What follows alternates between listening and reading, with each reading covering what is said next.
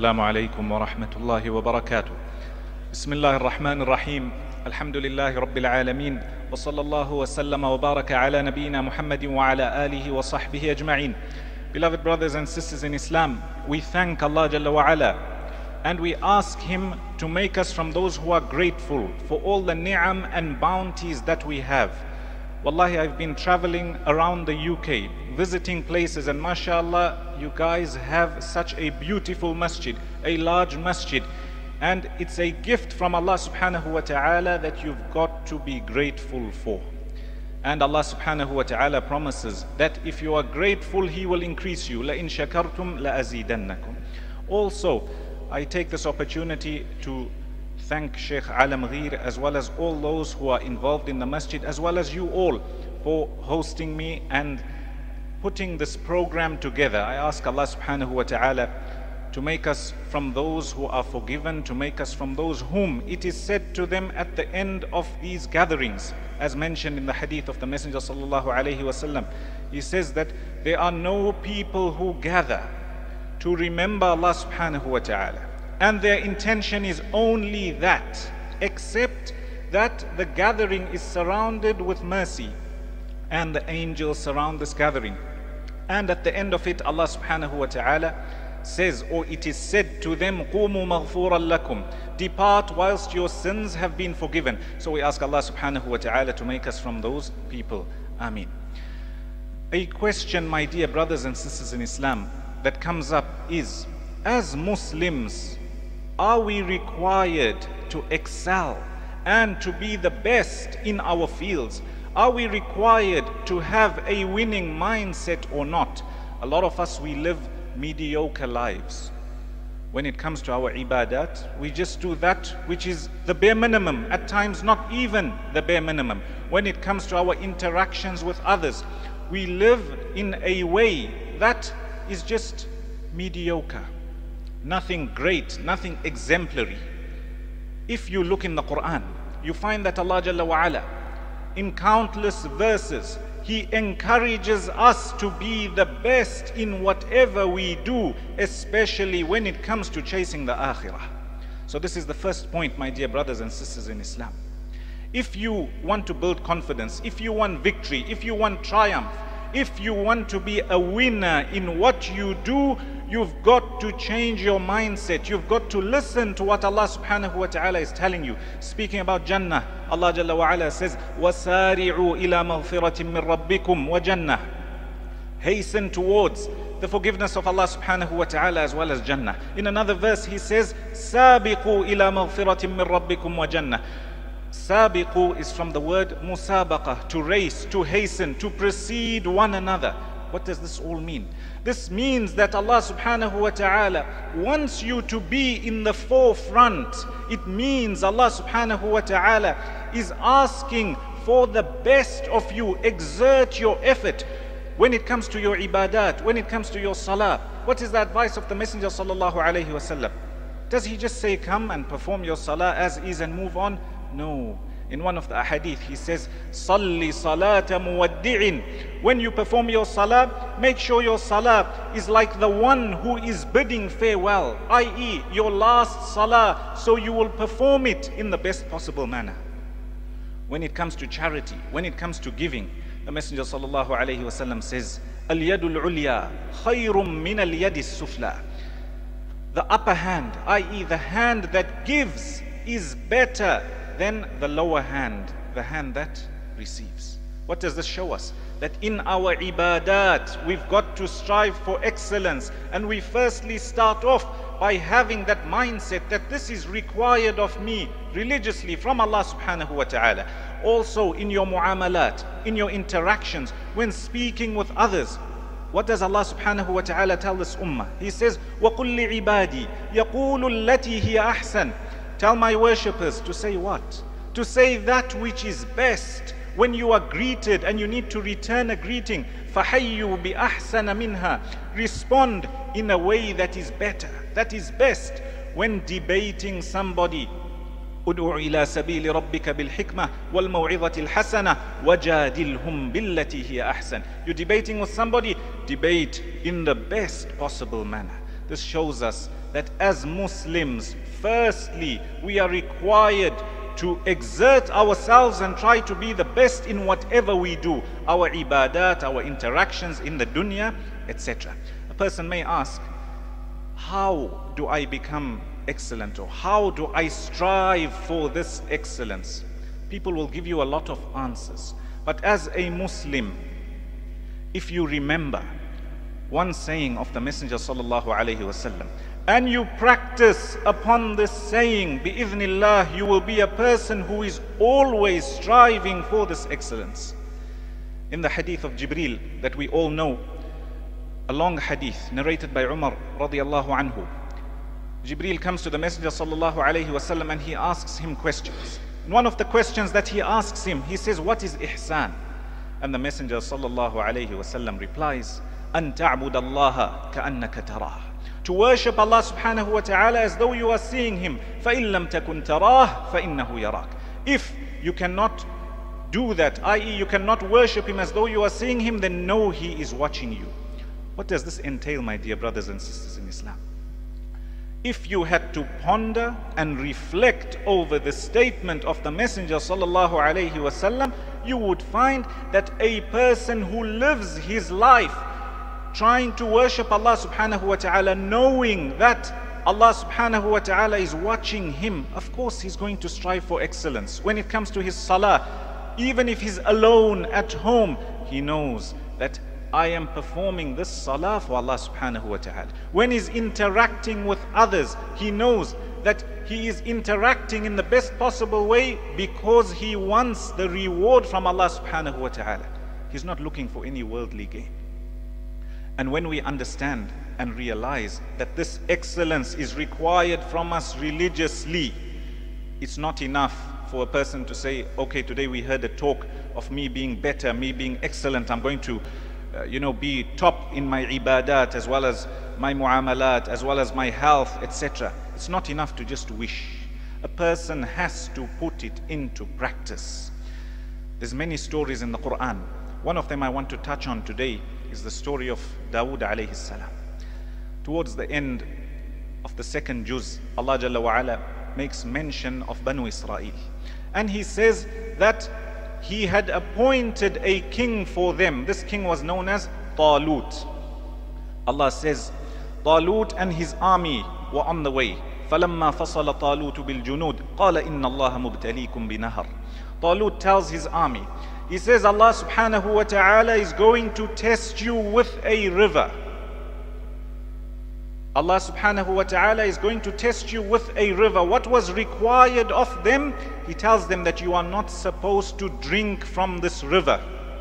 فَمَنْ شَرِبَ مِنْهُ فَلَيْسَ مِنِّي. Whoever drinks from the river is not from amongst me. وَمَنْ لَمْ يَطْعَمْهُ فَإِنَّهُ مِنِّي. Whoever doesn't drink, or he just takes, as some of the scholars say, a gargle and he spits it out, then he is from me. Some of the scholars mention that this was a test from Allah subhanahu wa ta'ala to see which people would be able to be patient, which one of them would have discipline. And that's the first point, my dear brothers and sisters in Islam. You want to be a winner, you have to have self-discipline. And that's why when you look at what some of the scholars mentioned here, they said that because they were going to battle, they were going to an extremely difficult place. The fact that this smaller test before the battle showed that there were those who could not be patient. How do you expect them to be patient? How do you expect them to be obedient and obey the instruction of Allah subhanahu wa ta'ala at battle? Hence He told them, if you can't have that self-discipline from before, how do you expect to be victorious? So similarly, in your day-to-day lives, when it comes to your salah, when it comes to your zakah, when it comes to your obedience of parents, when it comes to interacting with the family at home, etc., be somebody who has that discipline. Allah Jalla wa Ala then makes mention of how the army, those who didn't drink, they carried on and they went forth. Eventually, they see the army of Goliath, the army of Jalut. Some of them, they say, we stand no chance against this army. We stand no chance. And there are others who say, كَم مِّن فِئَةٍ قَلِيلَةٍ غَلَبَتْ فِئَةً كَثِيرَةً بِإِذْنِ اللَّهِ. There are others who say, how many a time a small army is able to overpower and overcome a large army. And this is the second point I want you to take away. When you want to be a winner, you have to have a positive mindset. When everybody else sees gloom and doom, you know that you've got to be positive, and bi'idhnillah, Allah subhanahu wa ta'ala will open your doors for you. There were two groups of people. They seeing exactly the same thing, exactly the same. There are those who think we have no chance, and there are those who think, no, hold on a second. There are people who came before and Allah subhanahu wa ta'ala granted them victory. What about us? Surely He will grant us that victory. The third point that we derive from this story is the importance of making dua and being attached to Allah subhanahu wa ta'ala. You want triumph, you want victory, you want to be a winner, you have to be attached to Allah subhanahu wa ta'ala. What does this army say? After uttering or after saying that how many times, كَم مِّن فِئَةٍ قَلِيلَةٍ غَلَبَتْ فِئَةً كَثِيرَةً بِإِذْنِ اللَّهِ وَاللَّهُ مَعَ الصَّابِرِينَ. Allah is with those who are patient. Allah says they eventually get into battle. وَلَمَّا بَرَزُوا لِجَالُوتَ وَجُنُودِهِ. What do they say? Do they say we're too strong? We have good people, we have large people, we have good artillery, etc. No. وَلَمَّا بَرَزُوا لِجَالُوتَ وَجُنُودِهِ قَالُوا رَبَّنَا أَفْرِغْ عَلَيْنَا صَبْرًا. Immediately they turn to Allah subhanahu wa ta'ala, asking Him to give them patience and to keep them steadfast. And similarly, we've got to realize whatever goodness comes your way in life is only from Allah subhanahu wa ta'ala and from Him alone. It's not due to our wealth, it's not due to our intelligence, it's not due to our connections. Those are all means. It ultimately comes from Allah subhanahu wa ta'ala. My beloved brothers and sisters in Islam, after a person realizes that it's important to have a winning mindset, it's important for the person themselves to be disciplined, to be attached to Allah subhanahu wa ta'ala, to look at the positives. The person may say, okay, I have a good message, I have something good to share with people. How do I start? Addressing the Messenger sallallahu alayhi wa sallam, Allah Jalla wa Ala says, Ya ayyuhar Rasul, O Messenger, balligh ma unzila ilayka min rabbik. Convey that which Allah subhanahu wa ta'ala has revealed to you. This was wahi, this was revelation. In another verse, Allah subhanahu wa ta'ala tells the Messenger sallallahu alayhi wa sallam, He says, don't worry about the people, Wallahu ya'simuka minan nas, and don't fear the people. You've got something good to give, or you've got something good to do, a good initiative. Don't be shy. Go forth. The address to the Messenger sallallahu alayhi wasallam is to convey the goodness that he had. Look at the Sahaba radiallahu anhum. It's recorded in the hadith that some of the Ansar, the senior Sahaba, they asked Umar radiallahu anhu. They said, why is it that you bring this youngster? Who was the youngster? Abdullah ibn Abbas radiallahu anhuma. Why do you bring him to the gathering of the seniors? And he replies, he says, this child knows that which others do not know, including themselves. And he wanted to show them. He says, O son of Abbas, what do you say of the surah, إِذَا جَاءَ نَصْرُ اللَّهِ وَالْفَتْحِ? Those who were around, they answered, they gave a general meaning. Ibn Abbas radiallahu anhuma, and he's a youngster, maybe about 10, 11, 12, roughly there. He says that this surah is an indication from Allah subhanahu wa ta'ala that the life of the Messenger sallallahu alayhi wasallam is coming to an end. What's the point I want to get at? Here the youngster, one who was very small amongst the seniors, he's speaking, he's interacting with them, he's welcome in their gatherings. So what about us? We have got to have an environment where we encourage those who are young as well as those who are old. Whatever goodness you've got, come and share it. And this is not only when it comes to Islamic knowledge, even general knowledge, something of benefit. You have a skill that Allah subhanahu wa ta'ala gave you. Teach others. There's two ahadith I'll mention for you. It's recorded in Sahih al-Bukhari that Abdullah ibn Umar radiallahu anhuma, he says, one day we were sitting with the Messenger sallallahu alayhi wasallam, And the Messenger sallallahu alaihi wasallam, he asks those in the gathering that there is a tree, and this tree is similar to a believer, and he asks them, name the tree. What is the tree?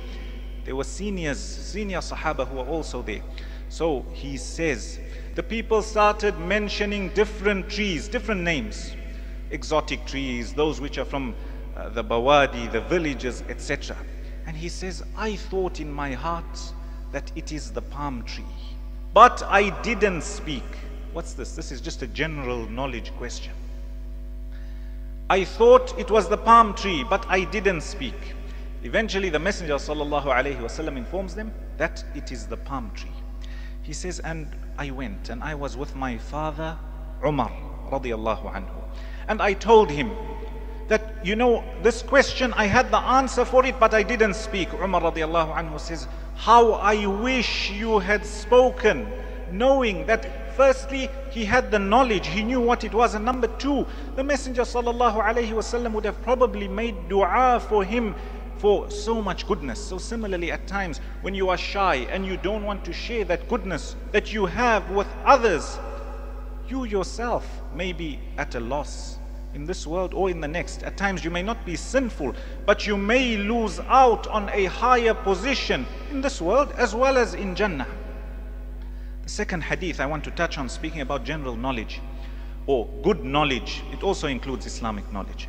We all know the hadith in Sahih Muslim, where the Messenger sallallahu alaihi wasallam says, when a person dies, all his deeds come to an end. In qata amaluhu illa min thalath. Then he mentions illa min sadaqatin jariyah or ilmi yuntafa'u bih. First is sadaqa jariyah, any charity that is continuous, that carries on, like a waqf, for example. Person's died, but the masjid that he built or the well that he dug, people are still benefiting from it, hence he is rewarded. The second is the Messenger sallallahu alaihi wasallam says, any beneficial knowledge that he left behind. Some of the scholars of hadith, when explaining this, they mention, yes, first and foremost, Islamic knowledge.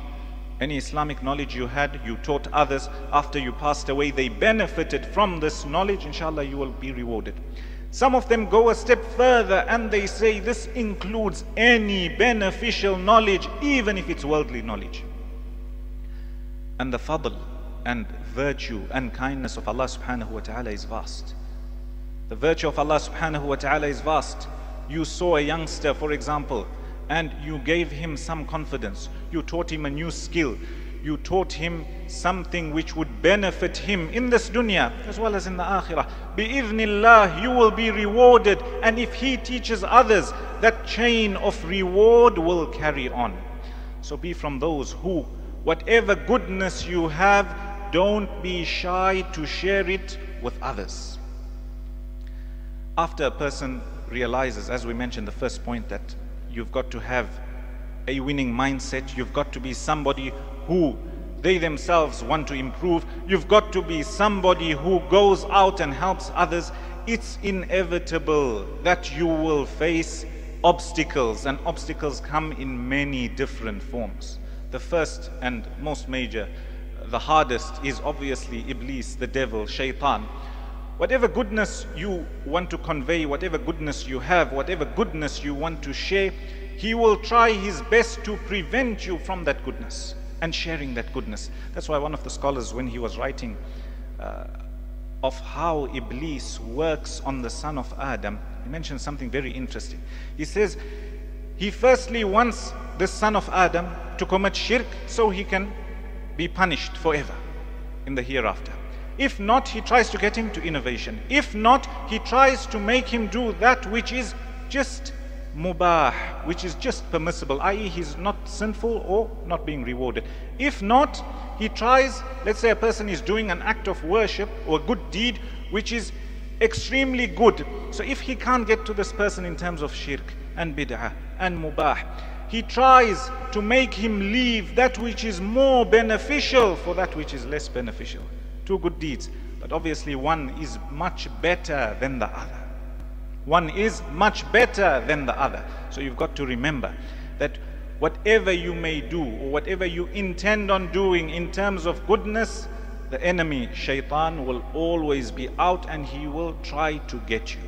also you've got to ask yourself, you have a skill, you've got something that Allah subhanahu wa ta'ala has given you, whether it's knowledge, whatever it may be. This is a skill from Allah subhanahu wa ta'ala, a gift from Allah subhanahu wa ta'ala, and you will be asked about it. You will be asked. You had this piece of knowledge. Did you use it? Did you teach it? Or were you somebody who held back? And people hold back for various reasons, as we mentioned. So that's number one. Point number two is the nafs itself has its desires. That's why on the 13th juz, when Yusuf alayhi salam is declared innocent, some say Yusuf alayhi salam says this, others say it's the wife of the Aziz. The verse of Allah subhanahu wa ta'ala is وَمَا أُبَرِّئُ نَفْسِي. It says, you know, I don't claim myself to have no fault. إِنَّ النَّفْسَ لَأَمَّارَةٌ بِالسُّوءِ. The soul itself, the nafs itself is inclined towards evil. So you've got to fight your nafs and you've got to fight your desire. And the more you do it, the easier it becomes, bi'idhnillah.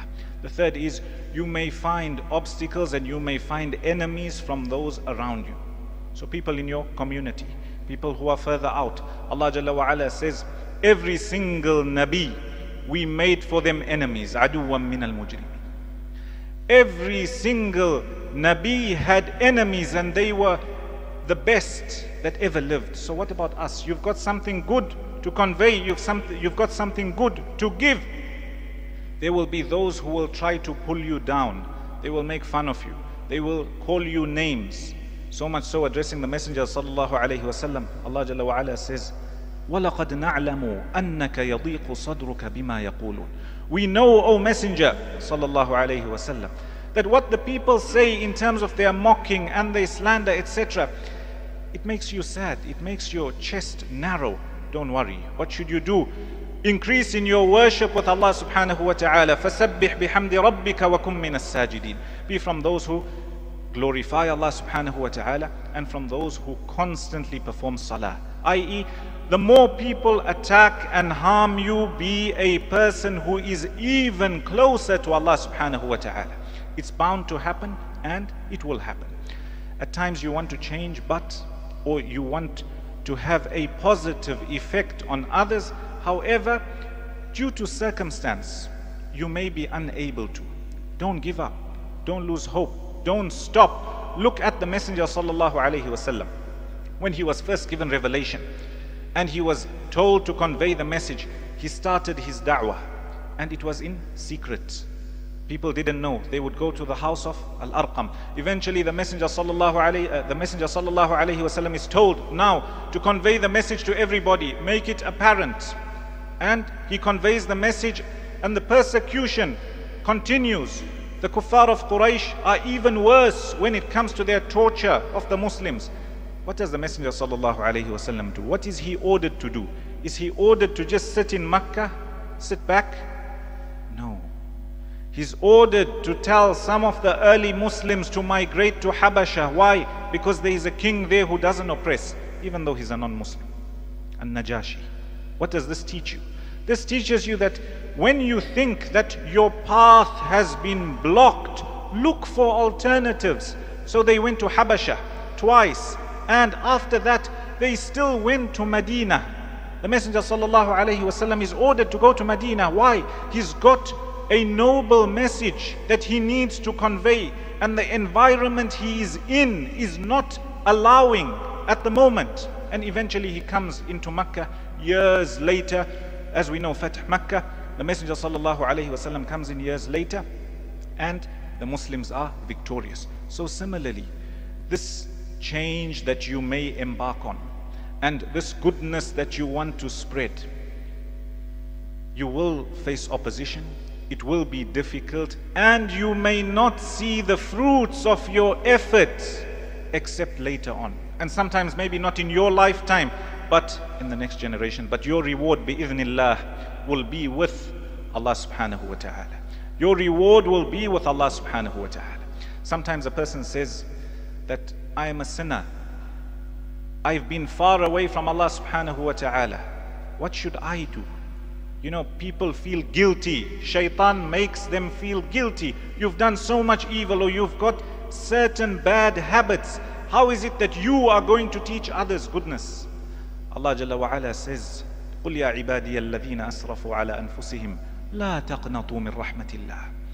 Addressing his servants, he says, "O my servants, do not lose hope in the mercy of Allah subhanahu wa ta'ala. إِنَّ اللَّهَ يَغْفِرُ الذُّنُوبَ جَمِيعًا." Indeed, Allah subhanahu wa ta'ala forgives all sin. إِنَّهُ هُوَ الْغَفُورُ الرَّحِيمُ. Allah subhanahu wa ta'ala is the most forgiving, the most merciful. And at times you find a person may commit a sin or make a mistake, and they sit in a slump, they sit depressed, like the whole world has come to an end. As a Muslim, it's required for you to regret when it comes to the sin and make tawbah. But after that, you carry on doing the good that you were doing. Don't let that sin or that mistake you made stop you from goodness. Look at Sulaiman alayhi salam. When Allah subhanahu wa ta'ala tested him, some of the scholars mention that his horses were shown to him, and he was occupied with his horses. Hence he missed a salah. Others mention, or in the same verses, it's mentioned that Allah subhanahu wa ta'ala tested him because he said he wanted to do something and he didn't say insha'Allah. So Allah subhanahu wa ta'ala put a body on his throne. Eventually Sulaiman alayhi salam realizes that he's made a mistake. What does he do? He asks for forgiveness. He says, قَالَ رَبِّ اغْفِرْ لِي. But he doesn't stop there. He says, وَهَبْ لِي, and give me. If it's one of us, we would, after making a mistake, we would think that, you know what, any little goodness that comes my way is okay. Sulaiman alayhi salam knows who Allah subhanahu wa ta'ala is. He's just asked for forgiveness. Then he says, وَهَبْ لِي مُلْكًا لَا يَنْبَغِي لِأَحَدٍ مِّن بَعْدِي. Give me kingdom that nobody will have after me. Give me kingdom that nobody will have after me. The point I'm getting at is, he sought forgiveness and he asks for the most. He asks for the best. So similarly, you may make a mistake in life. We are all human beings. Make tawbah. Ask Allah subhanahu wa ta'ala to forgive you and move on. Rectify that mistake. But don't make that mistake a cause for others not benefiting from your goodness. To end off, my beloved brothers and sisters in Islam, there's one point I want to mention. A lot of us, we hear the saying where people say you only live once. So you find somebody who doesn't look after themselves. They say, you know what, you only live once. Or somebody who is extremely lazy and they say you only live once. Why not? We as Muslims should actually be looking at it the other way. To say, the fact that we only live once means that we should live a life of excellence. And as you know, on the day of Qiyamah, the people of Jannah, as is mentioned by some of the scholars, even after they've entered Jannah, it will be levels. Levels. And they would regret. Regret what? The good deeds they didn't do. Why? Because every good deed may be the reason for you having ascended another level. Every good deed, a good deed that you may look down upon, that may be the reason why you are one level lower than where you are supposed to be. You know, when you give a material example, people understand the difference between a person who is walking a little bit better, he's riding a bicycle a little bit better, he's got a normal car, a little bit better, he's got a super car, a little bit better, he's got his own private jet, etc. This is the dunya we're looking at, and we can see apparently that there is a huge difference between the one, this we're talking monetarily, there's a huge difference between the one at the bottom and the one at the top. So what about when it comes to the akhirah?